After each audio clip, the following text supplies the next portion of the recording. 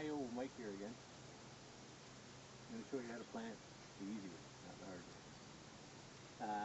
First of all, you lay out your plants in your bed where you want them. They don't have to be in the exact position, but get them out there generally so you know what you're doing. And what I like to do is I like to have a few bigger plants as accents through there, so you're not waiting for it all to go in. You've got some nice big stuff like these geraniums in there. Buy your pots a little bit bigger. Then you can use your cell packs here and there. First of all, make sure you get a sharp tool. Second of all, you need a little trowel, which mine's way over here. Give me 1 second.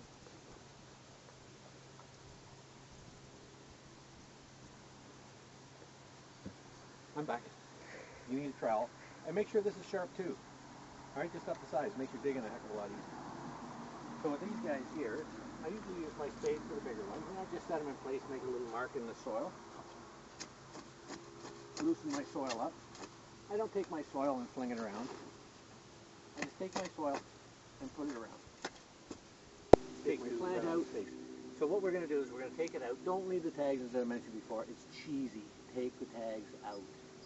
Take the plant, you put them in, bring the soil around the base, and you push it down. And what you want to do is leave a little bit of a dish around the bottom of the plant, so when you water, it doesn't all flow away. Now the cell packs, what I like to do, is I take the 4 out if they're really root bound, loosen them up with your fingers like that, not going to hurt them. And I like to plant 4 in a fairly close clump.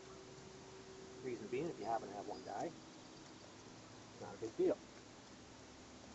Put those guys in there like that. I leave little dishes around the base of each one, so again, when you water, it's there, and you've got impact. These geraniums are going to come up, fill this area. These guys are going to come up, and I like to stagger the plants around. It's as easy as that. You don't have a good side of it.